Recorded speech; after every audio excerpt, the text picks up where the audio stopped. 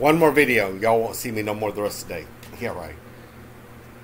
So this is literally a condemnation of both sides. When you're someone like me that's trapped in the middle. One side wants nothing to do with Jesus Christ. And the other side thinks that I am unredeemable because I'm gay.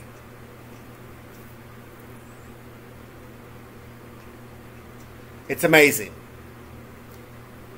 The gay community teaches tolerance, tolerance, tolerance, tolerance, tolerance. Unless you're a Christian. And the church says, love the sinner, hate the sin. Love the sinner, hate the sin. Love the sinner, hate the sin. Unless you're gay. Then you're unredeemable. This is the truest form of hypocrisy. This is the sheer definition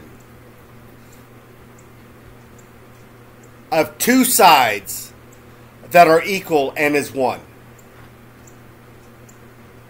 I said it, and I mean it in the name of the Lord.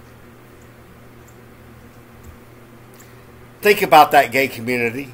You sit here and have the nerve to preach tolerance, acceptance.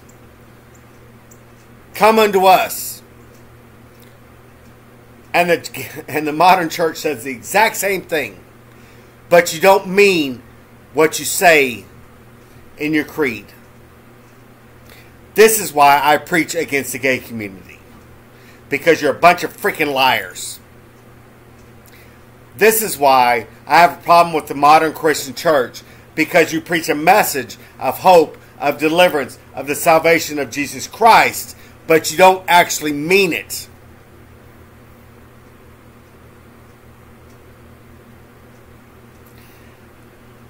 If I have to live my life alone,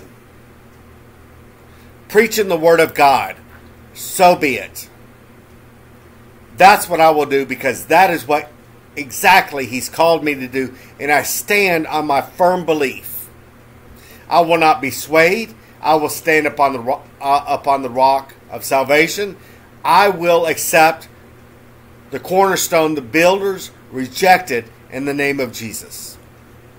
Because my salvation, my God, my Jesus, my Holy Spirit is more important than any of you.